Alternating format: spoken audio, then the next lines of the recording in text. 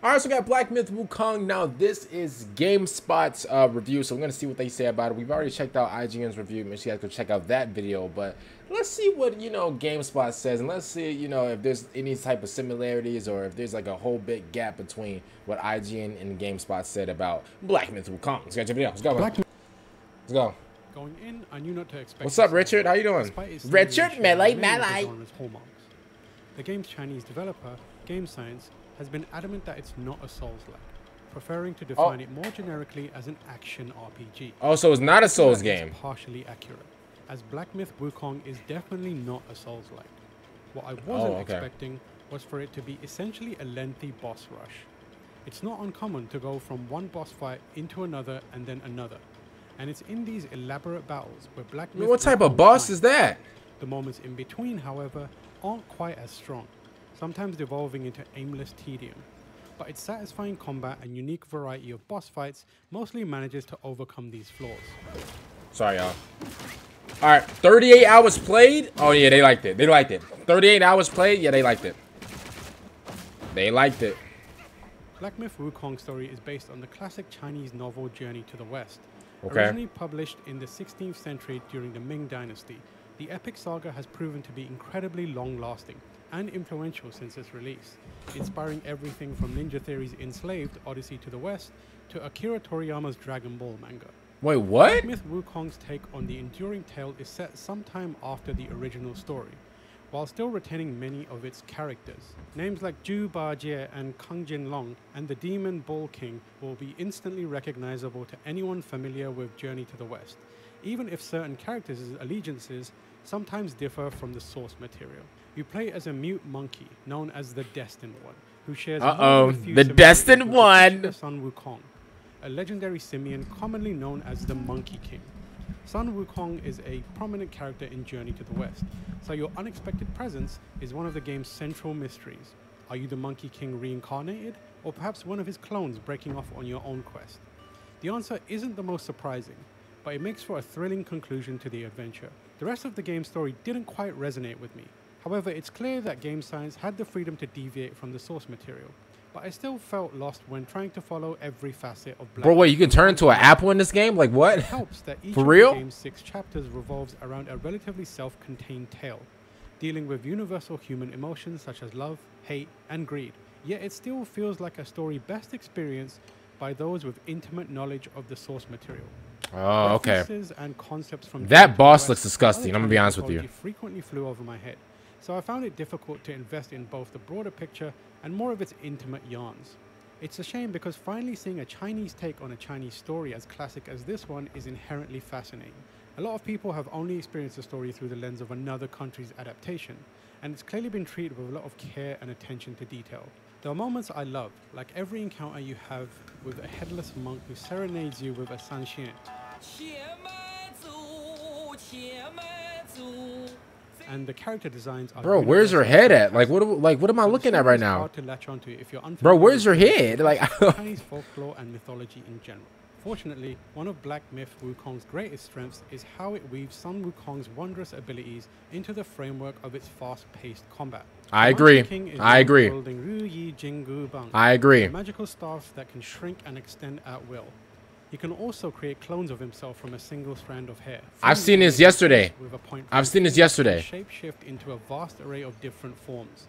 All of these abilities are represented in the game, expertly showcasing the Monkey King's prodigious combat capability. The Monkey King! You'll see it elongate to bludgeon enemies with extra ferocity before reverting back to its original size. You can also make use of various spells that consume mana and bro, you can freeze them too. You can freeze them in place. Like that was crazy. Clones of yourself to give enemies more than a single target to focus on. And the use of a magic spell called Immobilize that lets you freeze your foe for a few seconds, giving you time to wail on them while they're haplessly trapped, or using the opportunity to take a step back and heal. And bro, these bosses, like they fight back too. Like it's crazy. As you're able to transform into specific previously defeated enemies and utilize their different movesets and weapons. One of these transformations is called Red Tides, which you acquire early on after defeating the giant wolf Guangzhi. By shapeshifting into this ferocious canine, you're able to wield his flaming glaive to inflict burn damage on your opponents as you twirl around and pull off a variety of combos. What's more, each transformation has its own health bar. Wait, I didn't even see that. Providing you with an extra life.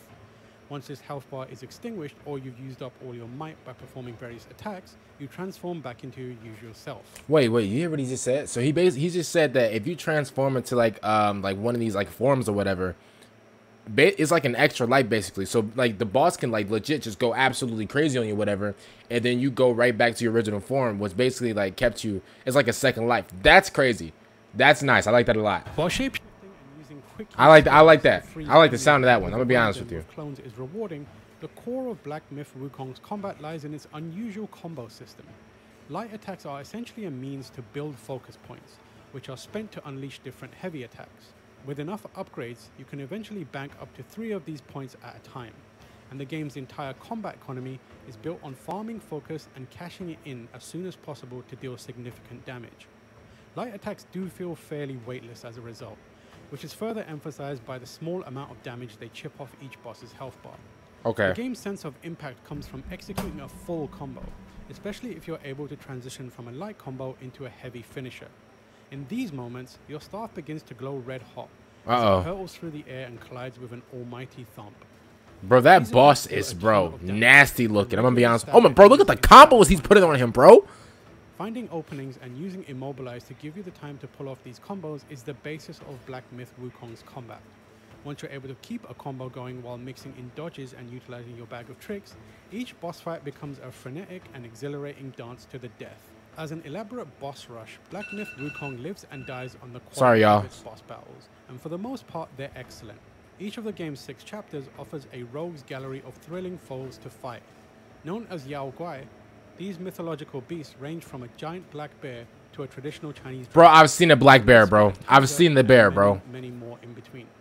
Blocking is not part of your extensive repertoire. Yeah, nah. The only form of parrying is limited to a magic spell on a cooldown timer, so you need to excel at dodging to make it through each fight alive. This might sound intimidating if you don't usually play through action RPGs, but outside of a couple of boss fights in later chapters, the game's difficulty isn't particularly challenging. This is coming from a Souls-like veteran, so my gauge on what's hard he said he's a Souls-like veteran. He said he's a Souls veteran. Okay. My very first attempt. I still wouldn't say Black Myth Wukong is approachable, however, as its toughest bosses still pose a considerable threat, and there aren't any difficulty options. I mean, I hope they should though. It's challenging moments is just a little more forgiving. Bro, the combos are crazy. Surrounded by snow-capped mountains or sloshing through a shallow pool of blood, these battles against Yao Guai are frequent triumphs. There's a sense of balletic elegance to its best boss fights, mixing martial arts influences with supernatural flair to create these tense and awe-inspiring encounters. You're often challenged to learn attack patterns to nail the timing on dodges and figure out where openings occur so you can get a combo in. But there are also opportunities to be strategic with your abilities too. Immobilize is ineffective against certain bosses, so you might go for a different spell, or vary your transformations to attack an enemy's elemental weakness. So basically, you can't just spam like certain like abilities for like you can't just spam it for like certain bosses. You gotta like spam it for like not spam it, but you gotta like activate certain abilities for certain bosses. That makes sense. All right. Even if that makes sense. That makes sense. Okay, I can do that. Away from their thrills. While the toughest among them, I can definitely do that. With a pounding heart and palpable elation when I finally managed to emerge victorious. The game's ability to produce this sensation is where Black Myth Wukong feels most like a Souls-like. There are more obvious similarities, such as a checkpoint system that respawns enemies when you rest, and a flask for healing that has a finite number of charges and can be refilled at said checkpoints. Yet aside from this, Game Science wasn't lying when it said it wasn't making a Souls-like. This is none more obvious than in the game's level design. For the most part, your path through each chapter is linear, albeit with a couple of forks in the road leading to optional bosses and crafting materials used for brewing potions and forging armor. Occasionally, it opens up with more expansive areas, featuring numerous branching paths, but progression is still usually confined to a singular route. I do like one thing I love about this game, and like I do like how like both GameSpot and IGN they both mention this that bro I love how big this is. Now pause. I love how big the map is. Well, IGN I think what was the guy's name from IGN? Oh, Mitchell. So Mitchell from IGN said that that like basically like the game was like that like the environment of the game was really nice looking and whatever, but it was like so much land. There was so much like it was like some of the land was basically irrelevant. That's what he basically just said. So But if I'm being honest with you, bro, I kind of like the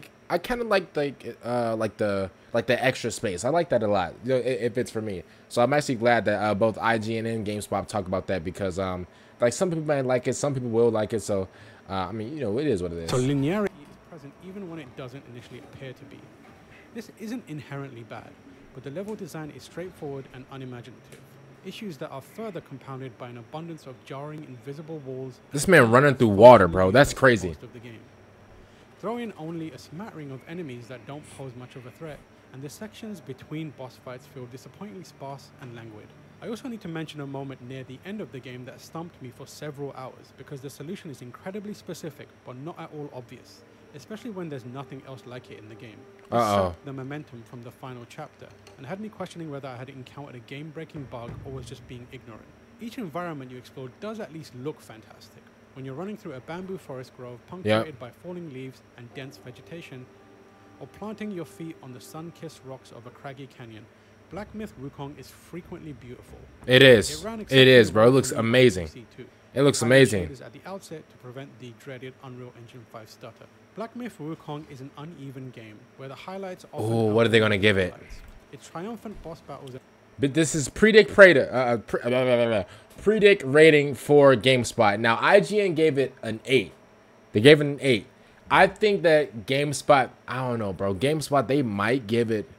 I haven't heard any bad things like so far. They might give it a 9. They might give it a 9, but all right, I think that GameSpot is gonna give it an 8 as well. Like my mind is saying they're gonna give it an 8. But like, bro, out of what I've heard, bro, he didn't say anything negative or whatever. I think they might give it an 8, bro. Comment down below, man. What do you guys think they're gonna give it? And I think, bro, you know what? They might give it a 9 though. Like, bro, I haven't heard anything negative, like nothing negative. They might give it an 8. I think 8. I think 8. I think 8. I think 8. I think 8. Blind level design. I think 8. Scarcity of enemies will have you clamoring for the next face-off with a deadly Yao Guai. I appreciate that it's not just another Souls-like in what is now a crowded genre, and the choice to go for a boss gauntlet is unexpected and honestly quite refreshing.